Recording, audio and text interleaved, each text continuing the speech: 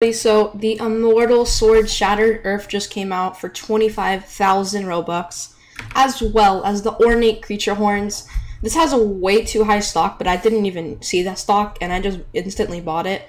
So there's some profit lost unless you sell this right when it sells out. And the Immortal Sword is going to be obviously easy profit. So if you have 25,000 Robux or more, definitely do go buy it.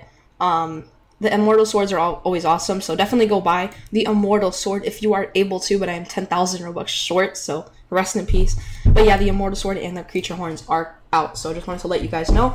And I'm going to be streaming in a few hours, so definitely tune in for that, because we will be going over all the limiteds that come out on day 2. And yeah, peace.